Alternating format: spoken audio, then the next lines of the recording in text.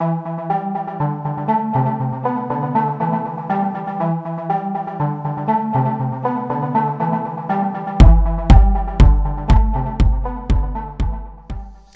everyone, this is Mr. Farabaugh, and today I'd like to talk about what is chemistry and why is it important.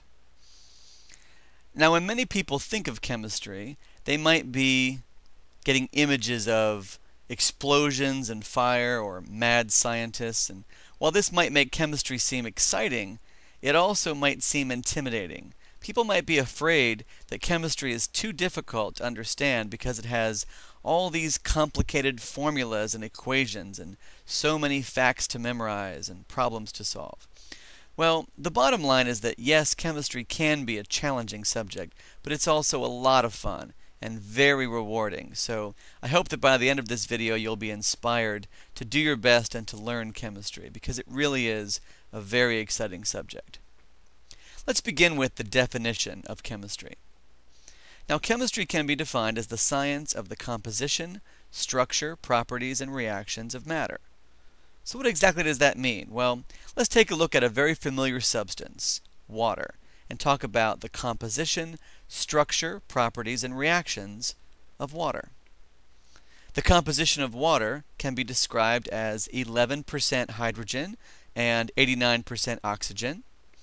The structure of water can be described as H2O, and there are different ways of modeling the H2O molecule. The properties of water can be described in terms of things such as boiling point and melting point. So ice melts at 0 degrees Celsius or 32 degrees Fahrenheit, and water boils at 100 degrees Celsius or 212 Fahrenheit. Some reactions of water include electrolysis, where electricity is used to split water into the elements hydrogen and oxygen. Another reaction of water involves potassium metal, and when it's added to water, something amazing happens. The potassium reacts so violently to produce hydrogen gas, and so much heat is evolved that the hydrogen actually catches on fire the moment the potassium hits the water. Well, now that we've seen some examples of chemistry, let's take a look at examples of chemistry in our everyday lives. Chemistry is truly found everywhere. If we think about chemicals, chemicals are found in our toothpaste, shampoo, medicines. They're in our clothes, all of the materials that are used to make our clothes as well as add color. Chemistry is certainly found in food and beverages. It's also found in polymers such as plastics. It's found in guitars. It's found in race cars, gasoline, sporting equipment, hot air balloons.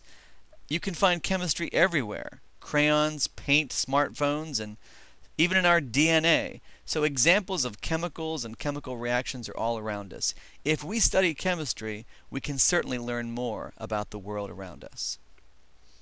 Now, many people might be wondering, if they've never had chemistry before, is chemistry a hard subject to learn?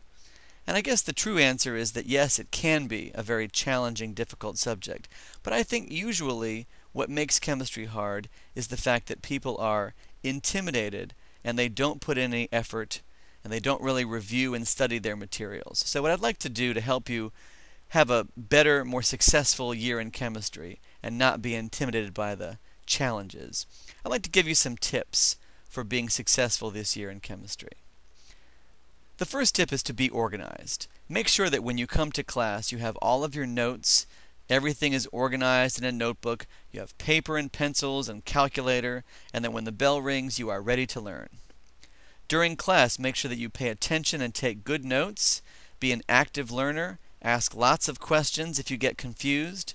Make sure that you stay on top of the material because it is going to move pretty quickly. So review your notes every day. There's definitely some resources you can find on the internet, and I'll be posting more chemistry tutorial videos for you to practice. You might find that you can make flashcards to help you review.